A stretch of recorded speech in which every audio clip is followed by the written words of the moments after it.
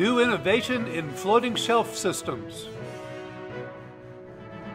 The AWFS Fair returns to Las Vegas in 2021. Those stories and more coming up.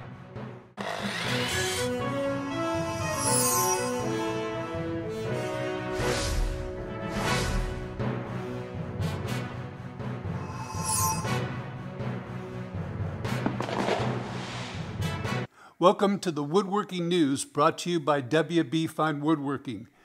I'm Don. First of all, I'd like to thank all of you for the comments that I received on the first two editions of the news. They're really encouraging, and I appreciate that. What we need to do now is to increase the viewership. If you have friends that are woodworkers, please share this program with them, and share it on social media as well, if you would. That would be greatly appreciated and will help the program. We need to get YouTube to start pushing it out to other woodworkers. I'd like to encourage all of you out there to subscribe to WB Fine Woodworking and ring that notification bell so that you know when new editions of the Woodworking News are coming out. In this edition of Woodworking News, I've added some new features. The first of those features is woodworking books.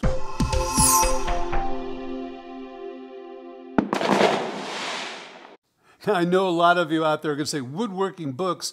I get all my woodworking on YouTube. Believe me, there's some wonderful books out there that have been around for many years, and some others are being published as we speak. So there are some things that we can say that are great about woodworking books, and there are things that you can also go back and refer to later. So this will be a program on upcoming books, or books from the past that are outstanding books and will help you with your woodworking.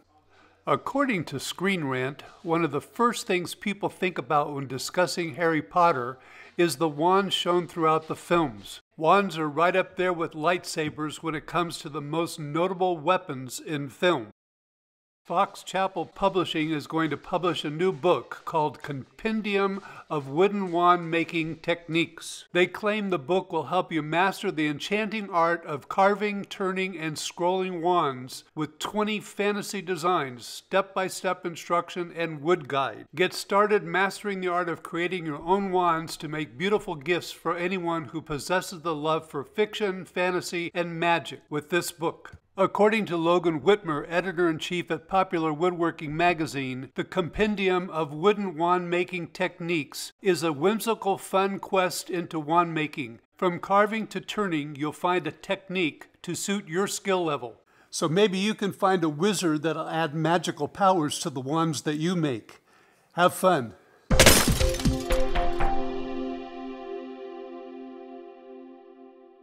One thing that YouTube has done recently to really help woodworking is to encourage the use of hand tools. Here are some carving tools by Schaff. Schaff Wood Carving Tools has introduced a 12-piece foundation set. They call it a starter wood carving set for beginners. They claim while it's possible to start carving with this factory sharpened set immediately, the edges will cut better with a bit of finessing and polishing. The tools that are included in the set are shown here. The set of carving tools comes with their own canvas roll.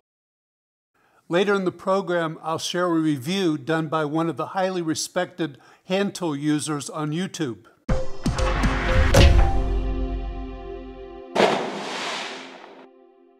In woodworking machine news, some of our woodworking tools really require sturdy stands. Here's some information from Jet. Jet Tools has introduced some benchtop machine stands. They claim they are heavy duty. These machine stands come in two versions. The universal benchtop machine table holds up to 400 pounds, and the flip-top benchtop machine holds up to 300 pounds. While these benchtop machine stands are built for Jet tools, they might work for other tools as well. In case you're wondering, swivel lock casters are available at an extra cost. I know you're out there and you say, Don, I don't need to buy something expensive from Jet. I make my own stands. Well, that's good. I'm glad you do. But there are some woodworkers out there that would rather spend their time in their shop doing woodworking on furniture and other kinds of projects and don't want to make a lot of shop projects. So these kinds of stands are for people like that.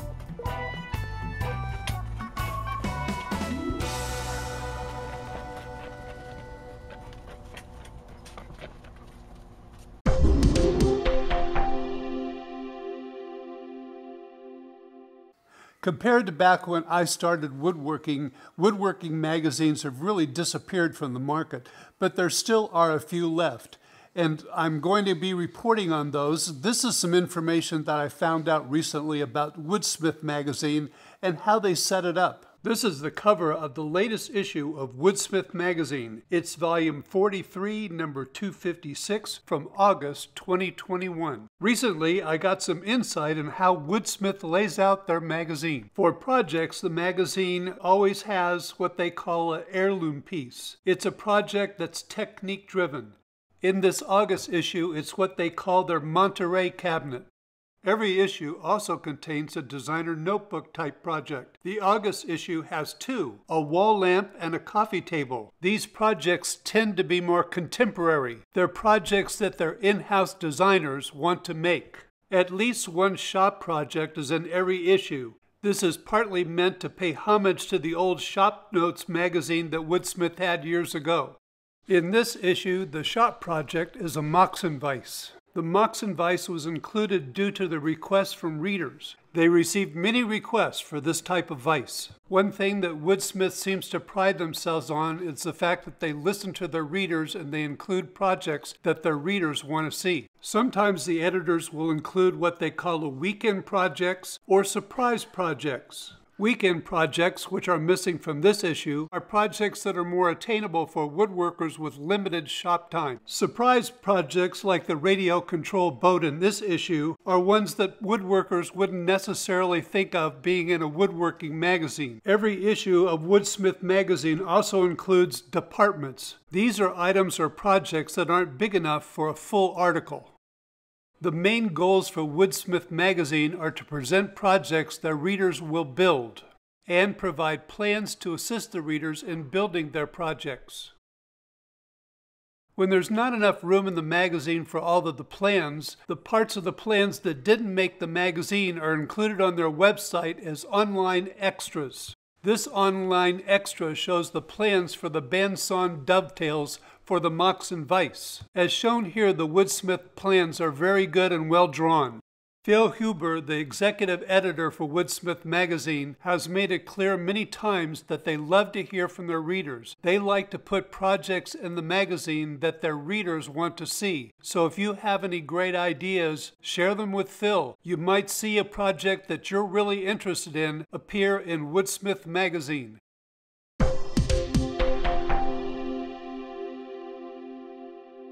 These home decorating reports are meant to help woodworkers who take commissions, or you have friends and family that want you to make things.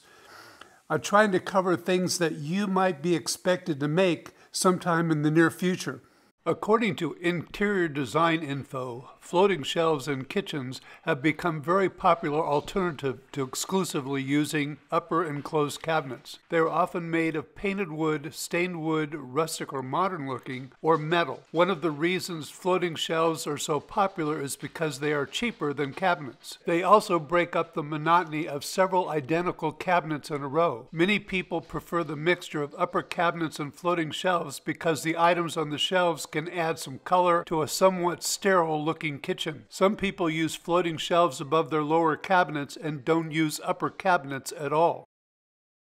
According to Better Homes and Gardens, floating shelves installed with concealed brackets update underused walls with streamlined storage and display space. Hang them in kitchens, bedrooms, living areas to stow necessities or exhibit favorite finds and artwork.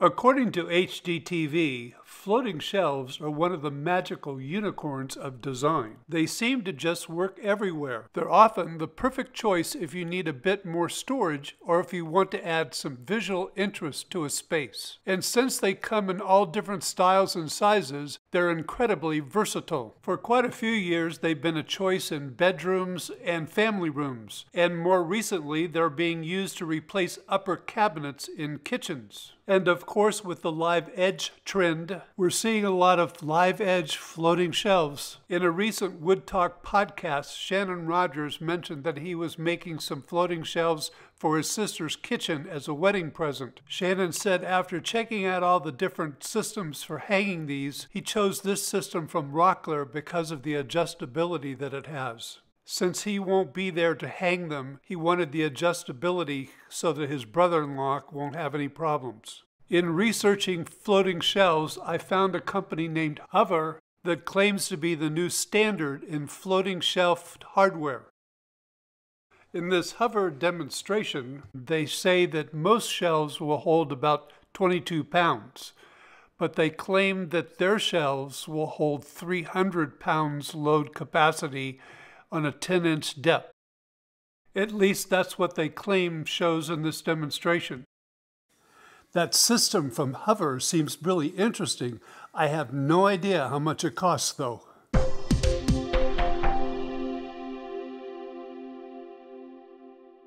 It seems that lumber prices continue to fluctuate, as you'll see in this report.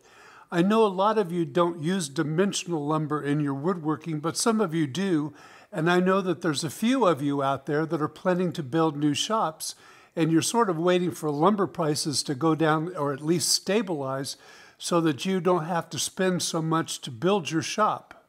On this graph, we can see the lumber's future prices for the last year. It shows all the volatility we've had in the market this past year. This is that same data for the past 6 months. And this is the data for the last month. It still shows there's a lot of volatility in the market. Well, I don't know if lumber prices are going to stabilize or not. For now, it looks like we're still in for a roller coaster ride. I've heard from some that lumber prices in the stores have come down though, but it's very mixed. OSB seems to be high. Somebody reported the other day that he paid 1.5 times more for Baltic birch plywood at the store than he paid a year ago.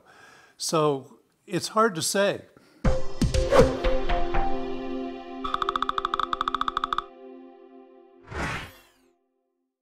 This feature on hardwood news is new to this edition of the Woodworking News. It's something I plan to continue in the future because I know a lot of you use hardwood. In this edition, I'm going to be talking mostly about the availability of hardwoods in the U.S. forests. This report comes from the American Hardwood Information Center. Are we running out of American hardwoods? Hardly. Hardwood growth far exceeds removal. USDA Forest Service reports that since 1953, the net volume of U.S. hardwoods increased by 131%. Unfortunately, these graphs that I found only go back to 2006 and 2007, but they do show the trend. Average annual growth exceeds removal by a ratio of 2.3 to 1. Most hardwoods are growing on the eastern half of the United States, but we do have some out west. In hardwood forests, trees reproduce naturally and prolifically. Young trees sprout from roots, stumps, and seeds, assuring the continued diversity of hardwood species and ages in the forest. Some species have been and will continue to be relatively more plentiful than others because that's how they occur in nature. According to the U.S. Forest Service, the biggest threat to our forests is climate change, not harvesting trees. Keep watching for future editions of Woodworking News where I'll expand more on the issues of hardwoods. One of the woodworkers that I follow a lot on YouTube is James Wright. For those of you that haven't watched James Wright, I highly recommend his channel. James used to work a lot with machines in his woodworking, but in recent years he switched over to using hand tools and using hand tools exclusively on his YouTube channel. So this is a report from James on those shaft chisels that I talked about earlier. James Wright of Wood by Wright bought a set of the shaft carving tools. He pointed out that the white canvas roll that comes with them was already dirty from just sitting around his shop. He wonders how long it will stay white. It's important to point out here that James bought these with his own money. James shared how the tools come in the roll. He opened them up on camera. As part of his video, James did a pretty good review of these tools. I'd suggest watching it if you're interested in getting some carving tools, especially if you're a beginner. Well, as James pointed out, these chisels are only about $8 per chisel.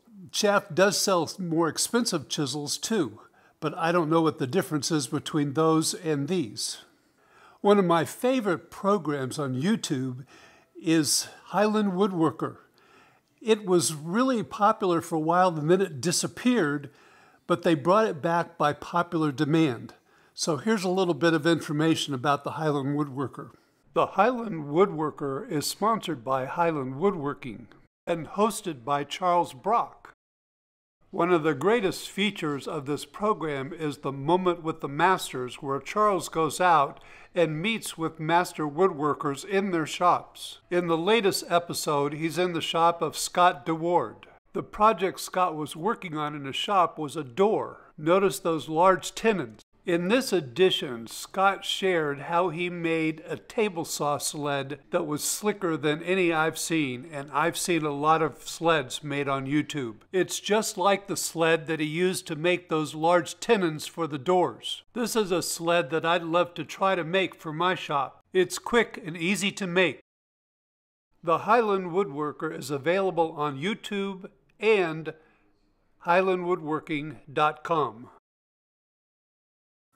So if you're looking for something to binge watch on YouTube, go back and check out all the old Highland Woodworker shows. There's several years worth, and the people that Charles Brock interviewed are really great woodworkers, and there's a lot of good tips in there as well.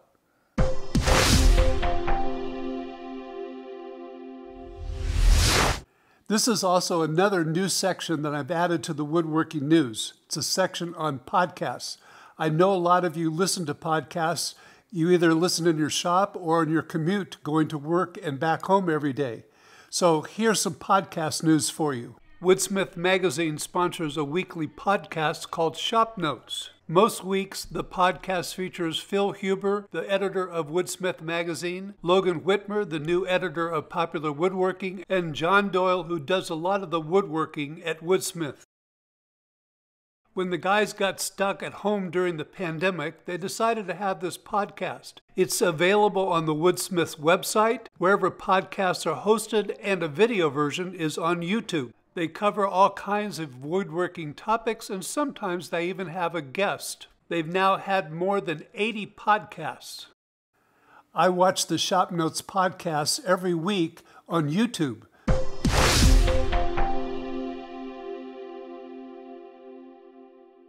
If you need a new coping sled for your router table, here's one you might want to check out.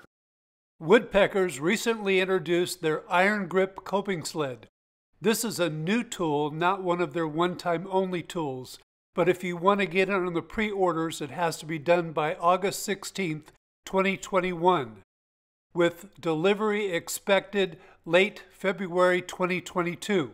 According to Woodpeckers, the features on this tool are: this sled glides along the fence rather than the miter gauge track, results in faster setup and better accuracy. Stock is held against the fence by the adjustable top plate and down to the base by the Iron Grip clamp.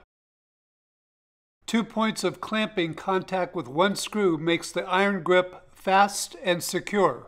Sacrificial backerboard prevents backside tear out in expensive hardwoods.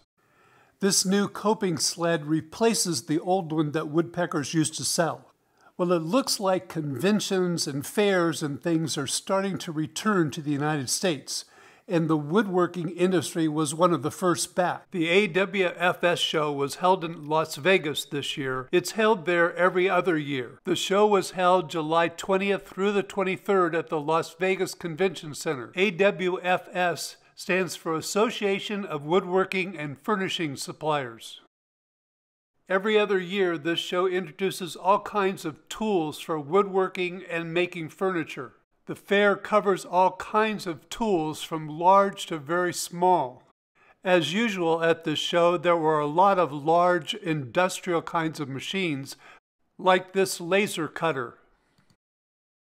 plus a large number of CNC machines. According to several reports, CNC machines were all over the place and they did all kinds of things. This one cuts with a saw blade, and this one cuts three-dimensional objects out of wood. There were also a lot of robots at the show. Now here's a robot I'd like in my shop. It does the sanding for you. And of course, some of the companies that make smaller machines like SawStop were there as well. And Festool was there with a very large display of their tools.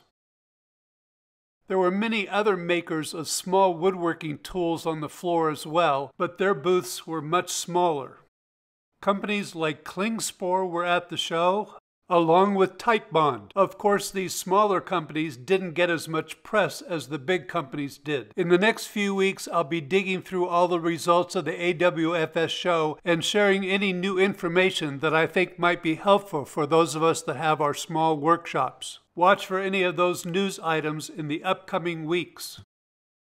According to the reports I've heard from those that attended AWFS this year, attendance was down. Vendors from Europe were especially missing because of all the COVID-19 requirements. They would have had quarantines at both ends, both coming and going, and that just added way too much to the expense. Hopefully this means that some of the smaller woodworking shows will start returning soon too. Those are great places to go and see the innovations in new machinery and other materials that come out for woodworkers without having to just order something over the internet. This is a Woodworking News Newsflash.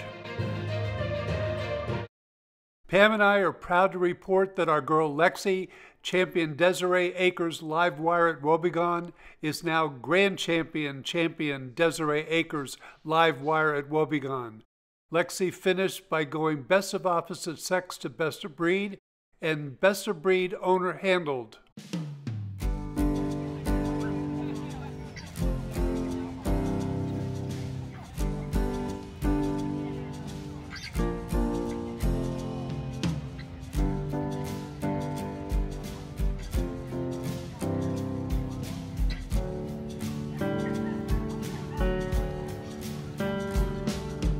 Again, I'd like to thank all of you that sent the encouraging comments on the first two editions of the Woodworking News.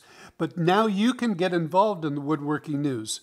If you have a shop project or a piece of furniture that you made or something else that you've done, maybe it's a turning on the lathe, let me know. Send me a picture or maybe a short video clip.